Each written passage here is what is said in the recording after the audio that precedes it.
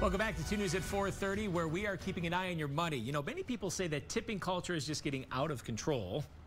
And one coffee shop in Salt Lake decided to do away with tipping. I'm sorry for laughing because Little side eye. he's giving me the side eye because he is so over tipping culture. That's it. So Christina Flores went to Three Pines Coffee Shop to ask them why they don't take tips from customers anymore. Jim is not the only one. The owner at Three Pines feels that tipping is outdated. So he's gotten rid of tips for customers to make it easier for them, but mostly he says he's doing it for his workers. At Three Pines Coffee in downtown Salt Lake, customers can always expect a good cup of coffee. My thing is I want the espresso and the drip coffee to just be expertly dialed. What's no longer on the menu is tipping. Since when are we tipping for everything? So I definitely feel tipping fatigue. Owner Nick Price says the main reason he got rid of tipping is his workers. Because we get pretty busy in the summer, tips are pretty good.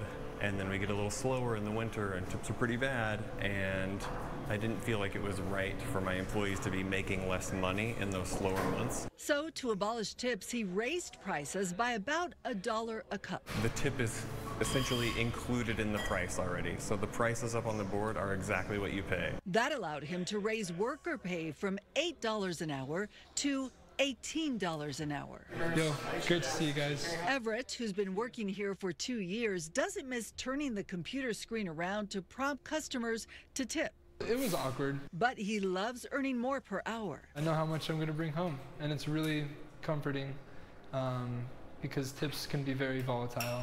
And customers like Pickle Williams say they like it. I think that's a good solution. I think tipping got really out of hand. I'd rather just pay the higher price. Price says the no tipping policy has been in place for about 30 days, and so far it's working. He'll let it brew a little longer before deciding if it's permanent. I look forward to seeing if any other businesses in Salt Lake kind of jump onto this, because I do think people are sick of tipping, and this is the future of our industry. And Price says he doesn't like the idea of businesses paying workers low wages and expecting the customers to make up for the rest of that in tips. So he knows of 2 other businesses here in Salt Lake that have already moved away from tipping. So we'll see if it catches on. Christina Flores, KUTV 2 News.